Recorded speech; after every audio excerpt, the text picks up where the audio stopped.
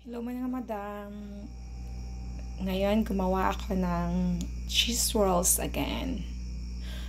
Una, mag-prepare kayo ng lukewarm water, 1/4 lukewarm water. Tapos, lagyan nyo siya ng 1 teaspoon of instant yeast. 1 teaspoon of instant yeast. Ito na yan. 1 teaspoon of instant yeast. Okay? Ito na yung yeast. Ito ang gamit ko.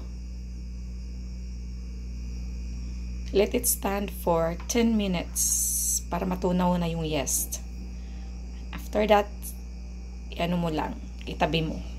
Set aside. Pagkatapos, prepare ka ng flour. All-purpose flour, 1 1/2.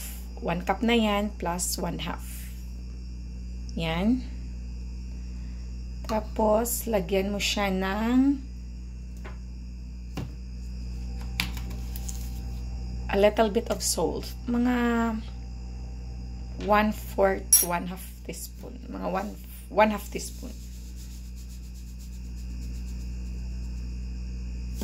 Wait. Salt.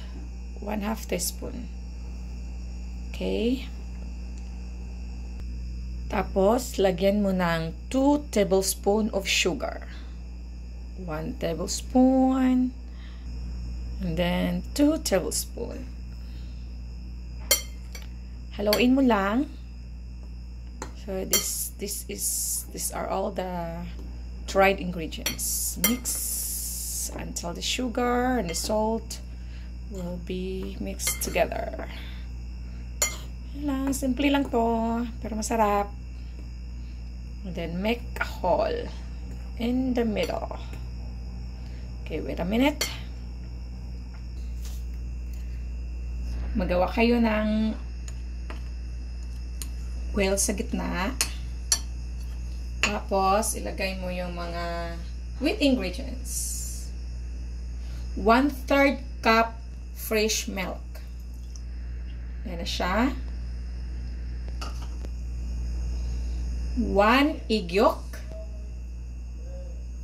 Okay. And then 1 tablespoon of thick cream. Ito, 1 tablespoon of thick cream. Okay.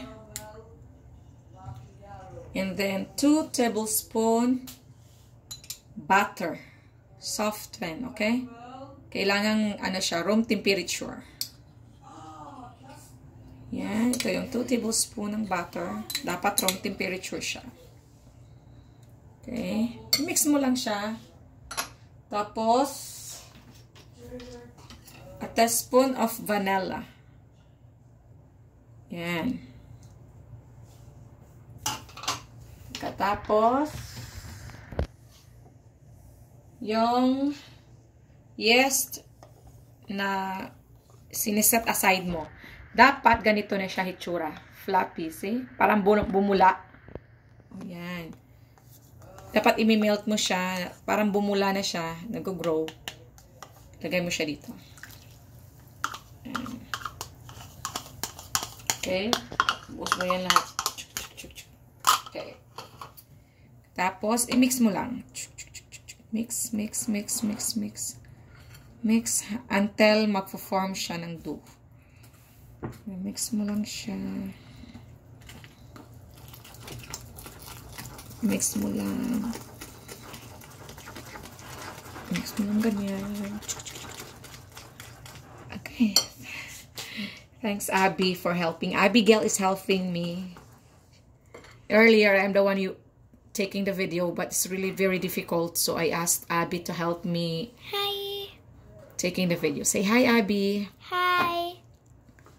So, ganito yan siya. Madali lang. As in, ang dali-dali mga madam. Gustong-gusto to ni Abby, ni Ethan. Siyempre. Lalo na sa asawa ko. Diba, Abby? You really like it a lot? Yes. Yeah, this is very floppy. Kaya kailangan mo talagang i-stand yung yeast sa warm water. At least 10 minutes or more. 15 or 20. Basta pag makikita mo na siyang fluffy, pwede mo na siyang gamitin. Ito lang. Ito lang yung dough.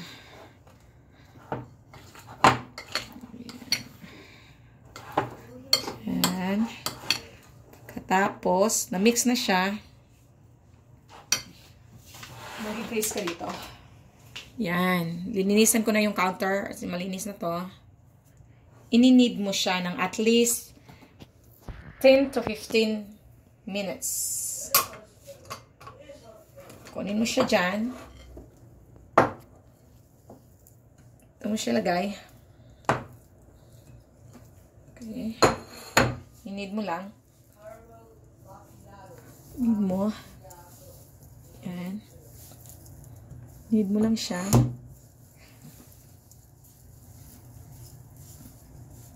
Medyo basa-basa pa. Anuhan mo lang ng flour. Dapat parang ano ang dough mo, soft.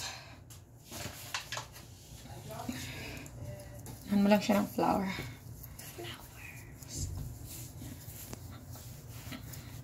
Need mo lang siya.